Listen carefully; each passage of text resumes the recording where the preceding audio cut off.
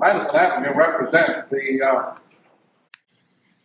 cave artists magically trying to compel the outer world to behave in a way consistent with their dreams. They are, in seems to me, in every sense of the word, artists, but artists whose vision is perhaps a bit clouded. You see, the trouble with the word artist in our Western world is it's a classified term. It means uplift, getting away from whatever you know, pure escapism. Therefore, I seldom use the word, and I think it has many unfortunate effects when it is used.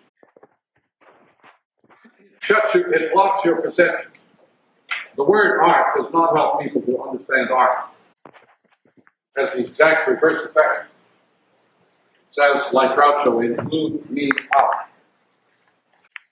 Yeah, we get this in the movie thing a lot in the efforts to get, good films studied as an integral part of people's education in college and high school. And you get somebody who will go through an enormous experience in front of a film and be moved in many ways stronger than almost any other experience they get. And yet a day later they can get in a conversation and talk about, is movie an art? Because we've got this hang-up from the elite culture about art, being so respectable and comfortably apart and often the suburban areas of anybody's real experience. I was with a group of artists the other night who denied the fact that photography was an art. Yeah, sure. How would you define an artist, Marshall? I'd start with what the word means. Start with what the word means, making. Making sense. The artist takes our sensory experiences and turns them into something really exciting. Most of us don't know how to make sense of our sensory lives. As Robert Louis Stevenson once said, I could make a world epic out of a newspaper if I only knew what to leave out.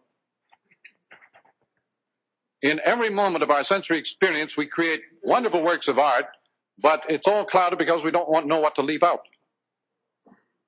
Art is making, not matching. And we make sense all the time. Every moment of our conscious lives is really making, but it's blocked and clouded by so many extraneous factors that we pick up from our culture that...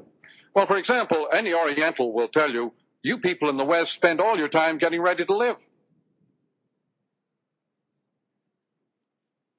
The very nature of the organization of our lives and the programming of our lives is getting ready for some great distant event that never takes place in our lifetime.